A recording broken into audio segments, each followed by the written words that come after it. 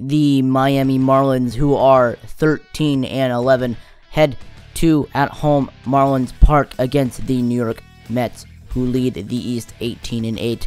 This game will go down in the books. DeGrom 2-0 on the year with a 2.29 ERA, and Paxton will have a day 1-2, 2.59 ERA.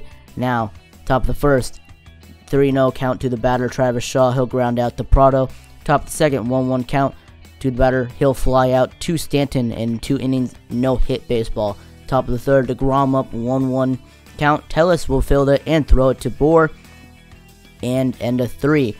Runner on second for David Wright. Pop that foul territory. Bohr will make the catch. 4 no-hit innings. Now, ground up to Echeverria, to Gordon, to Bohr, and a double play. Bottom of the fifth. D. Gordon up with 2 runners on. Now it'll go into the gap. Gordon will round second. Tellis will round second as well.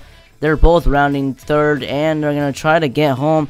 Here comes the throw home. 2 runs are going to score. Gordon gets caught up. He's trying to run back.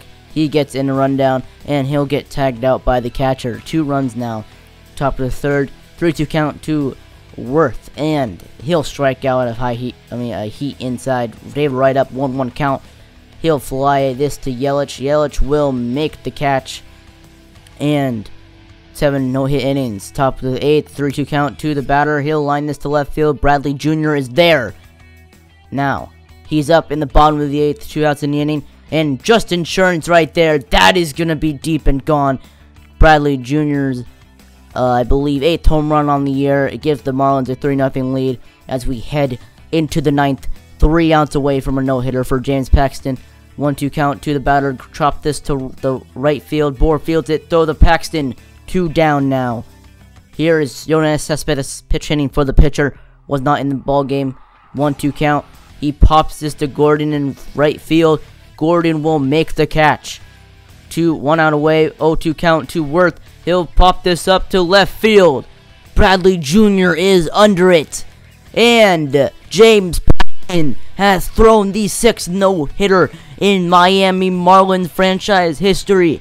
The last time a Marlin has thrown a no-hitter was the September 29th of 2013 when Henderson Alvarez got a no-hitter by a walk-off, as he threw a no-hitter against the Tigers. James Paxton, in his 2nd year as a Miami Marlin, throws a no-hitter, only 2 walks allowed, and that will be it. Paxton, a great pitcher and best start of the year by far. We'll see you in the next one.